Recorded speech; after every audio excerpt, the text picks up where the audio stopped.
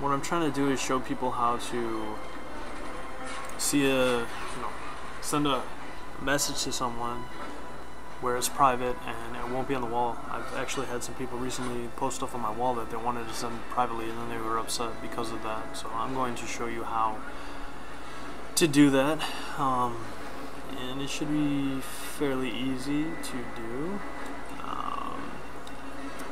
So let's go to his wall. That's my good looking brother Zach. He's awesome. Okay, so there's a message. You just click on that, left click, and you can say whatever you want. It's a private message.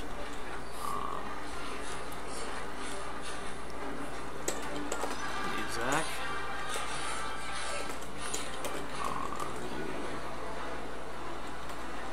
And then you would go and say, you would send. I'm not going to send this because it would be awkward to send my brother a message stupid like that.